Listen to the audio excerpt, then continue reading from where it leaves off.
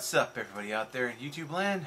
Wrath2501 here. Alright guys, time for another Wheezy TF2 video. This is ranking every heavy weapon in MvM. So this is a video for Walker.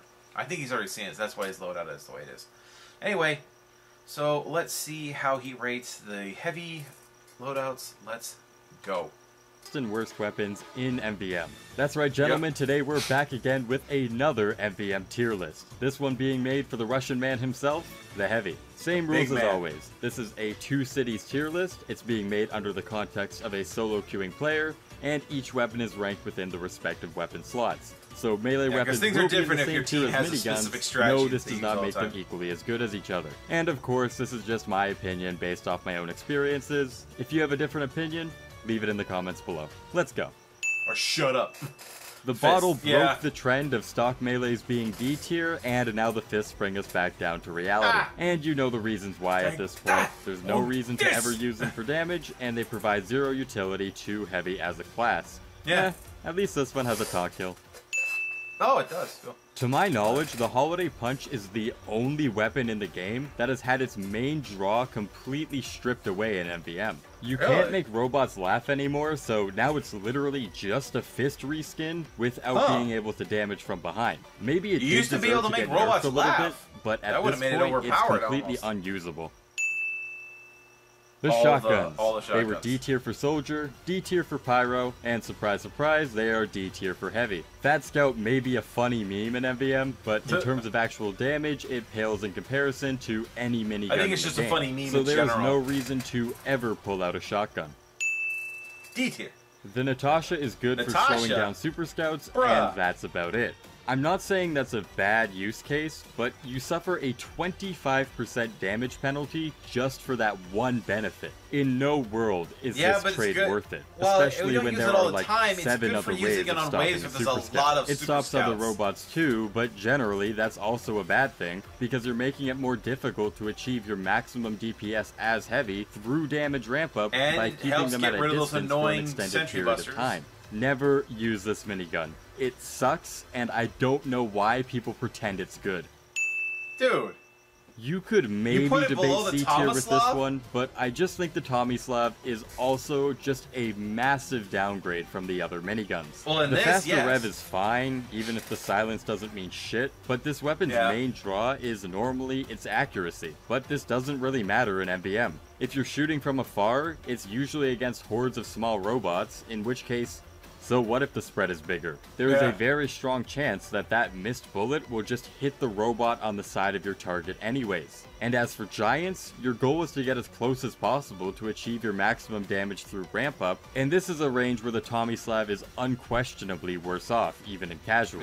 So the benefits are barely noticeable, but that 20% slower firing speed sure as hell is. And that makes this weapon completely not worth using. Yeah, I would put the Tomislav at the bottom for those, but I'm a bit torn on the Warrior Spirit, because statistically, with 800 credits of spending combined with the Buffalo Steak Sandwich, the Warrior Spirit will slightly outdamage a fully maxed out minigun when doing damage to the tank.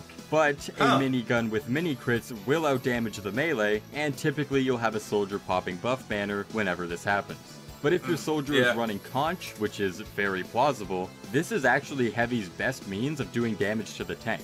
But it's also only really useful late game when 800 credits doesn't mean as much, similarly to the Sandman. But I think that's a good enough use case to keep it outside of D tier. No. Each lunchbox item has a primary effect and a secondary effect, and the Delocus bar gets the short end of both sticks. Its primary effect of 50 extra overheal when used is fine, but the fact it doesn't stack with a minute's overheal with the exception of the quick fix makes it hard to ever get use out of whenever you're not on a team with a medic. You can also throw it down as a small medkit on the floor for your team to use, but other lunchbox items get a medium health pack, so it's outclassed there as well. The eviction notice is good because you move 15% faster while it's active, and that's literally the only good thing about this weapon. The movement speed on hit might sound good on paper, but typically when you want to get speed off a robot, you still actually want to, you know, kill them.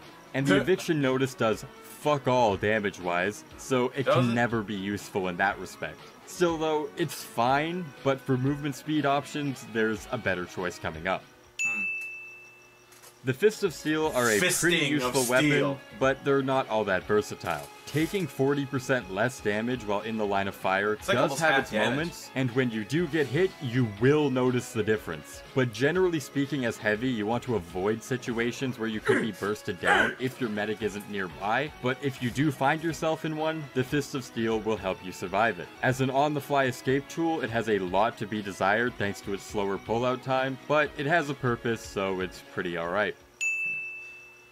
Really? If the Killer Gloves of Boxing had like 2 more extra seconds of crits, I would probably put it in A tier, but there are too many moments where your crits will just run out the moment a giant robot drops down. Occasionally, the crits will pan out and you will get that 300% increased DPS, it just doesn't happen enough for me to put it any higher. It also has an amazing niche on Empire Wave 6 with the 20 Uber Medic pairs that spawn, as you can chain kill with your crits in the same way that a Demo Knight would. So it has its moments and it has a niche. I think B tier is fine. The second banana has the same small health pack drop effect as the chocolate, which does make it worse as a support tool, but being able to restore 200 HP is the second best primary benefit of all the lunchbox items. And theoretically, it can be used more often thanks to the faster charge time. This just doesn't happen all that much. It's not a bad item, just not the best. So as I mentioned, the Buffalo Steak Sandwich has its niche against tanks, combined with the Warrior Spirit. But this item has something that the Warrior Spirit doesn't: utility on every single wave. The Buffalo Steak Sandwich acts as a medium medkit, unlike the banana or the chocolate. So as a pure support tool, it's better than both of those. This weapon has gotten a reputation of being pretty bad in MvM, but I completely disagree. The medium medkit drop alone is enough to make this weapon viable. That was a nice couple minute break from miniguns, so let's talk about them again. The Huo Long Heater is a weird one, in that this weapon requires a good engineer to be useful. If your NG is trash, this gun will chew through ammo like a motherfucker. But even then, although the ammo drain can be offset by an NG, that 10% damage nerf will not. But it's balanced out by this weapon doing 20% more damage to burning targets. And this is where we see a weird dynamic. The Huo Long Heater will usually always be worse off against small robots because you're typically too far to set them on fire. But on giants, this thing does have enough time to set them on fire and get that increased DPS if your team is bad enough to not kill them in 2 seconds. So you might have noticed the same conundrum that I have. This weapon stacks positively with a good engineer, but negatively with a good demo, a good spy, or a good burst soldier. And with those teammates, you're mostly only getting the 10% damage nerf. And that's why it's in B tier. It's just not that reliable in the context of a solo queuing player. Jumping straight into S tier, we have the Guru. This is no surprise if you've seen the other tier lists, because the speed increasing weapons are usually always the best. It helps you reach the front lines quicker, helps you get in position faster, and helps you retreat more safely. As a heavy, you go from the slowest class in the game to average class speed just by bringing this weapon out. And I know the Guru has a health draining mechanic, and so does the eviction notice for that matter, but usually getting to where you need to be faster trumps doing so at full health. And that's mostly because a good medic will glue his medigun to your ass the moment you're in sight. The Guru has the most general application of all of Heavy's melees, and therefore I think it is the best. For the best secondary in the game and the single greatest lunchbox item, we have the Sandwich. This weapon has the best primary effect of healing you all the way back to full, and is tied for the best drop effect with the Buffalo Steak Sandwich of a medium medkit for your team. That's really it. It's the best of both worlds for both of its uses. And although it takes longer to recharge, its combination of support and self-sufficiency aren't beat by anything else. I know some people might think the stock minigun deserves A tier instead of S, but honestly, I think this might be Heavy's most underrated weapon. The stock minigun just does so much right. It has the second highest damage output of any minigun, and it's incredibly consistent in terms of how much damage it does. But its biggest strength is being extremely adaptable without the downside of any nerfs. It's the only minigun in the game without a damage penalty that allows you to position yourself wherever you need to be due to the heavy speed when revved up being on par with a giant's walk speed. This makes it the best minigun for consistently getting damage ramp up, and although the base damage is lower than what's coming next, I still think it's good enough to be put in S tier. So that's why he shows you the fat scouts. Yeah, the reason why the Brass Beast is so good and my pick for the best minigun in the game it shreds because everything of this thing's damage potential.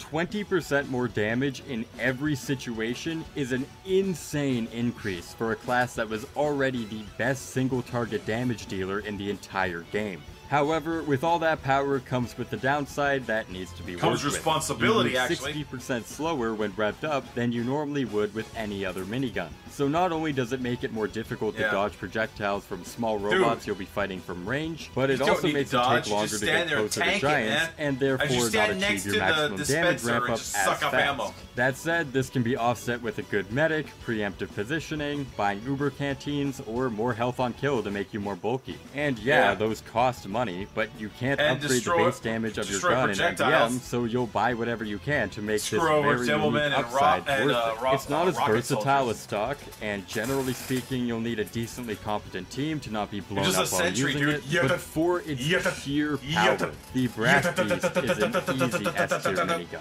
And that's it for the tier list. If you enjoyed the video, be sure to leave a like and subscribe to the channel for more MvM related content. I got a shitload of videos coming out soon, and I hope you stick around to watch them. That's all I got. See you guys. Okay, so the only problem I have with this one is the Natasha. Okay, the Natasha is very useful.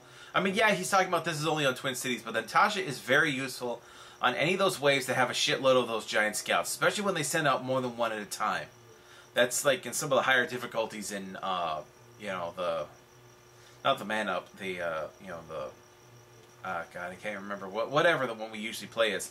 But yeah, there are some in some of the higher difficulties. They have multiple of those giant scouts, and they're always good for dealing with those scouts. They're a pain in the ass, and they're a good way for slowing down. Also, it's a good way for getting rid of sentry busters because it slows them down, and just as they're about enough so they can be taken out long before they ever get close to a sentry gun, and then when they're about to blow, the pyro using his air blast blows it into a group of robots, and kaboom! No more robots. I don't know. Does the Sentry Buster kill other robots? I think it seems to. I don't know. Anyway. So I hope you guys enjoyed that. If you did, like this video and subscribe, guys. Help us to keep growing back to where we were before. We're moving up and we're doing some pretty good numbers, guys. I really appreciate everybody out there who subscribed and told other people to subscribe. I super appreciate it, guys. Thank you so much. And, of course, click on the link to the original down in the description. Get down to Wheezy TF2's channel, like the original, and sub to him on his channel. I will see you guys next time. Tune in every day for new content. Bye-bye.